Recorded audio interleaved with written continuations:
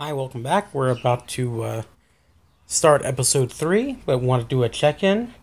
Um, as you see, I've done quite a bit of farming and upgrading of buildings. Workshop is level 3. It's going to take about, 33,000? Yes, 33,000 tomatoes, so I'm getting ready to do that. Uh, my council I can upgrade when I hit level 14, so kind of gearing towards that as well. I'm upgrading my hospital right now, hopefully get me to 14. If that doesn't, I'll upgrade something else very small in order to get there. Radio tent's maxed out for right now. Oh, it's not maxed out. 33,000 for that also. The training grounds is maxed out until my council is. There's the outpost, there's the storages. 30k for both of those also, so still plenty to do. But like I say, I figured start getting into the episode 3 just to keep moving on.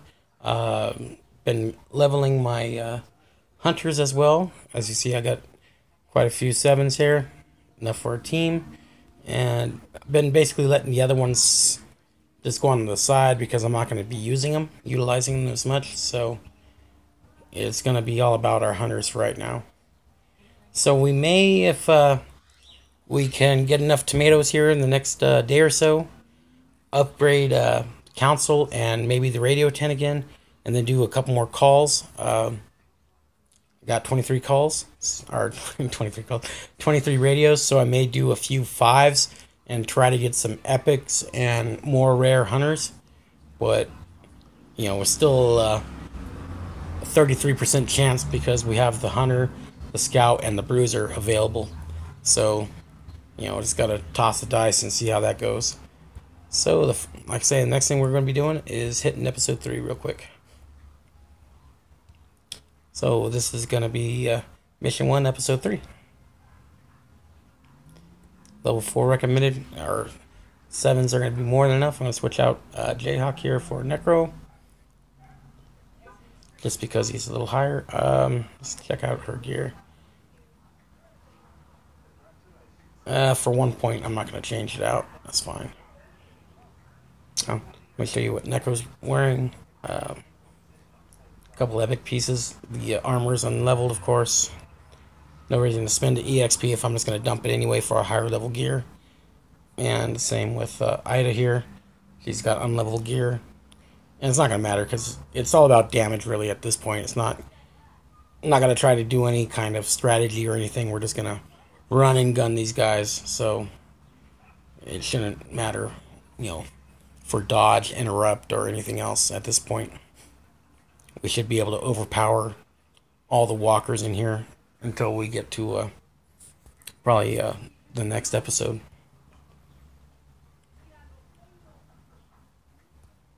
And of course it's armored. Awesome. That's alright though.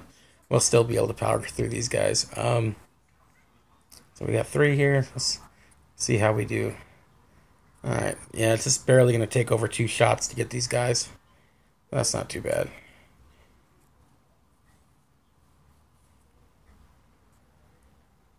So I believe our other armored back there is on the back side, so he's not going to really come into play.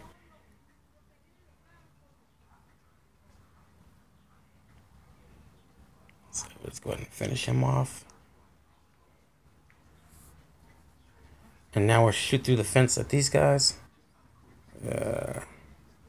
One at a time. That's fine.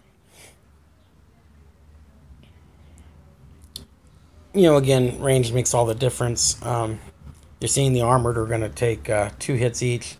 That's fine. We'll just shoot through the fence and not have to worry about getting hit by these guys. Actually, I wonder if yep. Try to get 2 in 1 shot. And I'll finish out this guy. Or not finish him out, as the case may be. Hopefully they'll line up there so I can get both of them. With 1 shot. There we go. Open the door with Ida. And take another pot shot here. Let's see. We're going to knock a people get out. That's right. So once we get them charged up, they should probably be able to one-shot the armored. And we'll certainly probably need to find out here pretty soon. Alright, so...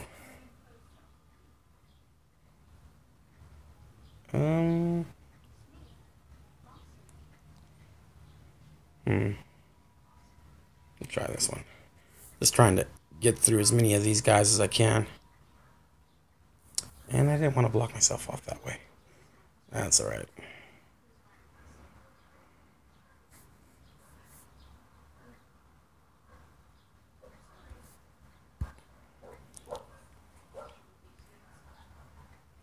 We're going to have some guys coming behind us, but we'll outrun them. It's not a big deal. And we can even take Ida up here and possibly shoot across. About right there. Yeah, 2 out of 3 ain't bad. So there's our next chest back over here. Probably going to be 2 or 3 walkers hiding up there in the top right, so we'll go deal with them. And Ida, let's do her crit shot. It's not going to work. Okay. So, might be able to get an overwatch and hit him when he comes down towards. Let's see how it goes here. Oh, okay. Our armor didn't move. Nice. So we're just going to move Necro over. 1 AP. Use his crit shot. And there you go. 1 hit. Nice. And as you saw, the effect for Ida's crit shot was still active. It does that until you move. So if I would have stayed there, it would have given probably a full shot instead of a overwatch shot, which, you know, kind of a glitch, but it does use your overwatch and your crit shot to make it a regular. And it doesn't look like her effect is on. There we go. So hopefully 1 shot will do it. There we go. And just because the regular spawns won't be able to stand up to the our hunter's regular shot right now, so I'm just gonna try to get up here and uncover anybody. Okay, nobody's there, so let's run right over.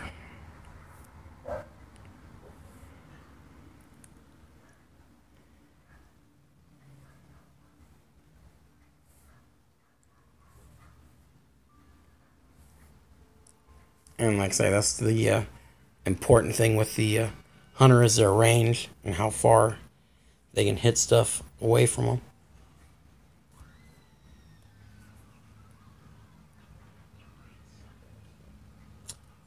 Exit's lit up, so we just got to open the gate.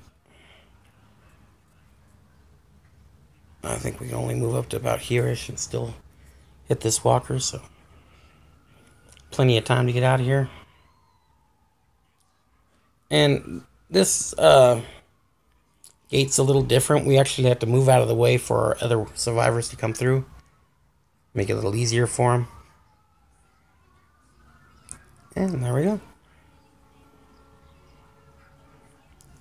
Quick, fast, and easy.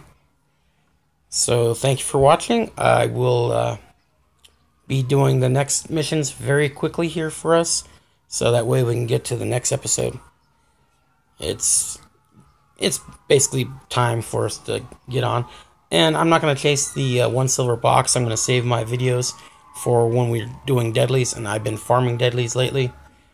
Sorry about the noise outside, but I'll end it here. Thank you for watching, and I'll catch you down the road.